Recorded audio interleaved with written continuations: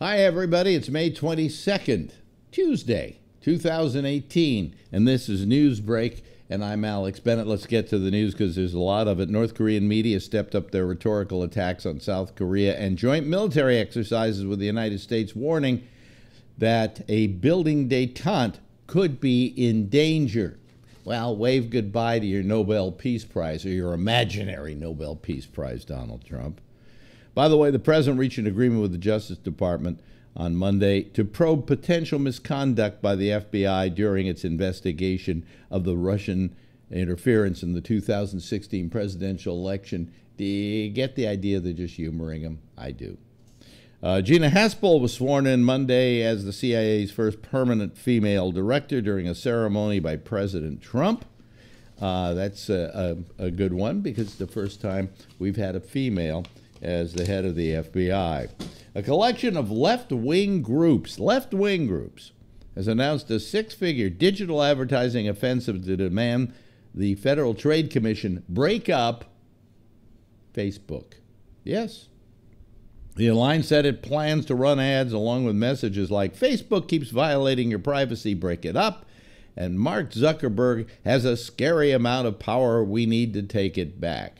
I don't know how I feel about all of that. I mean, after all, isn't Facebook just a business? And if they don't want to conduct it with the kind of ethics that make us feel comfortable, then they're going to lose business. In entertainment news, and there's a lot of entertainment news today, Barack and Michelle Obama, how do they get in entertainment news? Well, they're going to start doing some tap dancing routines. No, I'm kidding. They've signed a multi-year deal with Netflix. The Obamas will produce a diverse mix of content which may include scripted series, unscripted series, docuseries, documentaries, and features. That means they don't know what the fuck they're going to do because that takes into account just about everything you could possibly do. The name of their production company is Higher Ground.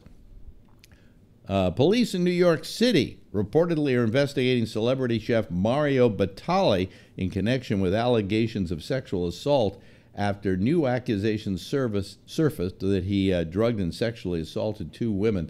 One of those reports was on 60 Minutes this weekend, if you got a chance to see it. By the way, are you ready for this?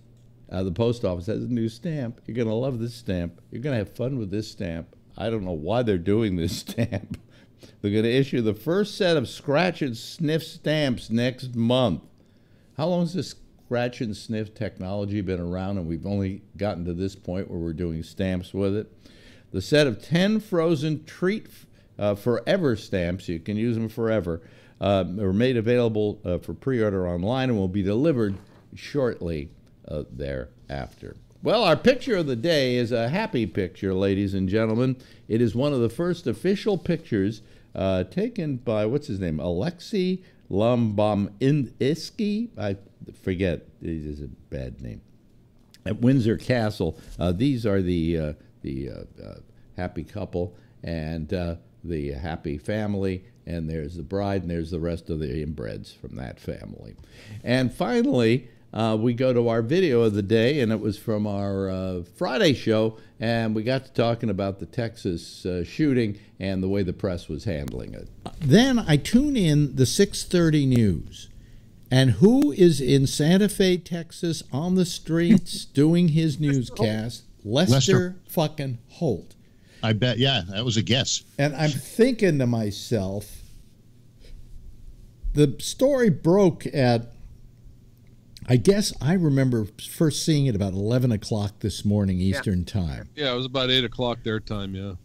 What do? They get a private jet to Texas to get Lester Holt out there? And then when Lester Holt is out there, you're going, why the fuck is Lester Holt there? Was Wolf Blitzer there in a flak jacket? I have no idea, but I said to myself, why the fuck is Lester Holt there? How is he going to help the situation? He's just going to simply compound the situation by being there. That was our that was a shot from our citizen panel on Friday. If you want to see it tonight, that's 10 o'clock Eastern Daylight Time, and you can go right there to YouTube. youtube.com/Bolo Bennett/live in order to see the video. In fact, once you go there, it has a countdown and the page will be waiting for the show to start. You can just tab that in your browser, go back there around 10 o'clock Eastern Daylight Time, and automatically the video will start. Hey, listen, you can also find us on, Facebook. You can find us over there on YouTube. You can find us on live stream. You can find us on iTunes. You can find us, go to gabnet.net, and you'll be able to see all the places you can find us. Hey, I'm Alex Bennett. Have a very nice day, and we'll see you all again tomorrow on Newsbreak.